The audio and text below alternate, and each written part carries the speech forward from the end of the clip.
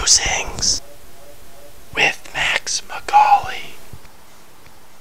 In sports news, 2 WNBA players were penalized after exchanging an innocent kiss during a game. The ref insisted that they be suspended for the rest of the quarter. Luckily, a senior official intervened and reduced the punishment to them doing it again, only slower. Breaking Bad ended Sunday, and the finale was so massive they had to shut down the government. Apparently, seeing the death of a small business owner was too much for the Republicans to handle. But it isn't all that surprising. After all, we know how concerned the Republicans are with what happens to the whites. On a personal note, I recently joined the Night Watch, the new over-intoxication prevention team on campus. Every weekend night, they roam Vernon, handing out water, pretzels, and giving CPR to those who've drank too much. Which is going to be a weird experience for me, because I'm used to the drunk girls doing the blowing. Tonight, we welcome a special guest to Midnight Musings.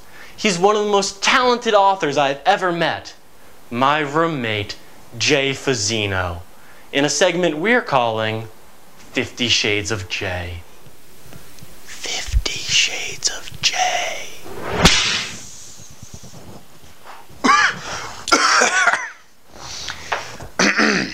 Hello, I'm Jay Fazzino and welcome to 50 Shades of Jay. Tonight, I will be reading a segment from my erotic novel, He Put His Penis in Her Vagina, and It Was Awesome.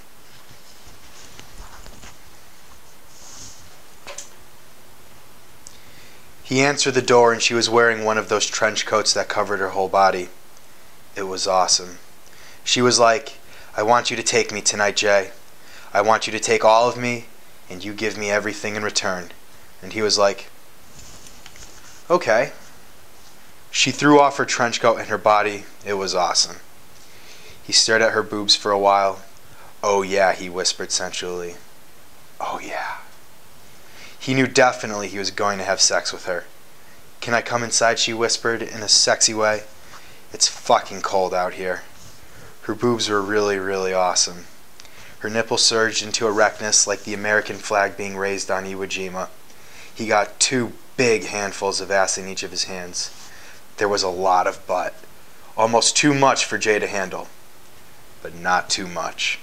"Yeah, baby," Jay said. "You got that ass." She smiled like a dirty girl and they kissed deeply. Her tongue felt like a slug having a conniption in his mouth. Just how he liked it. She felt up his sweet pecs. He knew they were nearly as good as her boobs. "You likey?" he whispered. "Me likey," she whispered as she licked his sweaty ball sack. They went into his room, and then he put his penis in her vagina. And it was awesome.